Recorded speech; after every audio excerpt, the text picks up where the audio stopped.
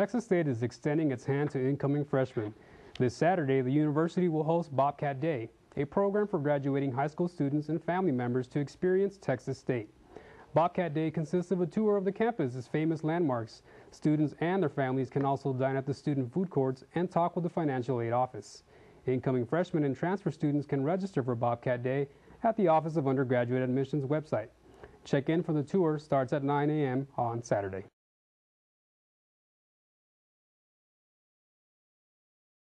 Campaigning for Texas State ASG elections has begun. Tonight, the candidates will have their debate at 5 in Flowers Hall. Amabilia Esparza has more about this week's campaigning in this Bobcat Update. The Covo Luna campaign has been handing out flyers, T-shirts, and posting signs throughout the quad. Presidential candidate Chris Covo says he's excited about this year's elections. I think it's going to be one of the more healthy elections that we've had here at Texas State University. It's going to be very healthy, very happy. You know, we all have the same goals. We just maybe want to do them in different ways. The current ASG president, Brett Baker, encourages students to participate.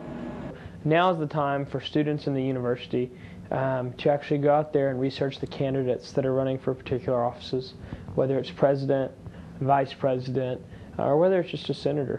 Opposing presidential candidate Bryce Loving says he and Covo share a goal of promoting student organizations, but funding for campaigns is limited for each candidate.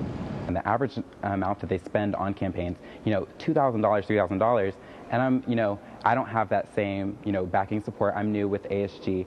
The candidates are using inexpensive resources like Facebook and Twitter to promote their tickets. ASG candidates will be campaigning in the quad all this week. Voting begins on Tuesday. For Bobcat Update, I'm Amabilia Esparza.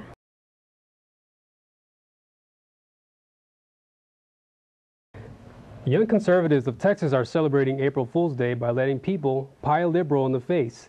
The Young Conservatives chairman, David Serber, was letting people throw whipped cream pies at his face to show the frustration of radical economic liberalism.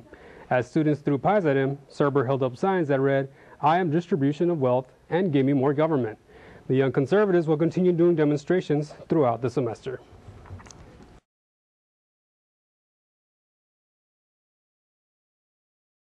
Texas State University is an institution rich in traditions and history.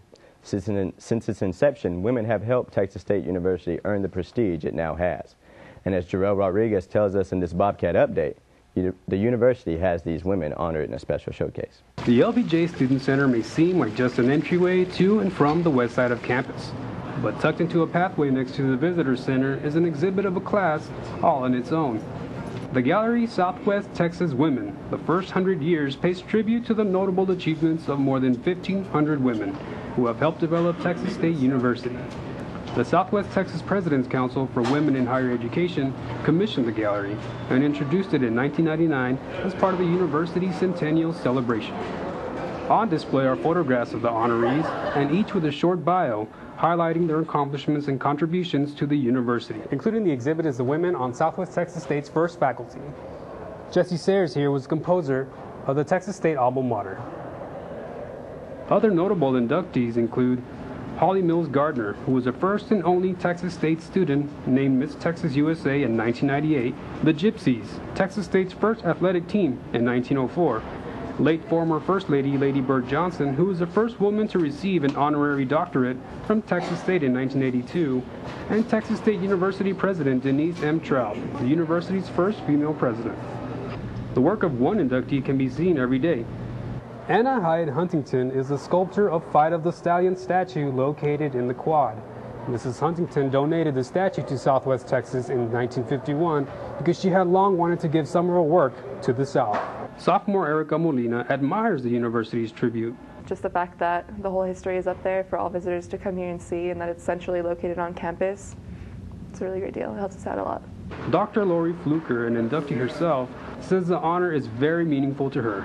The exhibit certainly validates the fact that women are doing a good job here as we go from our day-to-day duties. There are times that you may be thinking, am I making any kind of a difference? Well, the fact that we were honored to be in that display would suggest that the answer is yes to that. If you find yourself in the Student Center with a few minutes to spare, swing by the exhibit and witness the work of these pioneers firsthand. For a Bobcat Update, I'm Jarrell Rodriguez.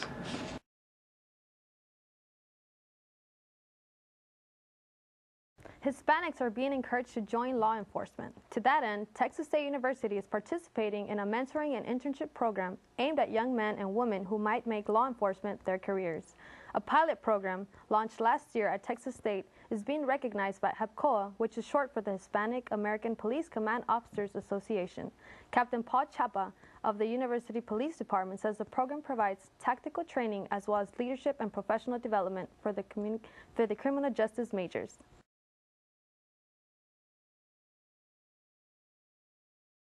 The Texas State rugby team has won its second consecutive state championship. The team is called the Renegades. They played Saturday and Sunday in the Texas Rugby Union Collegiate Finals.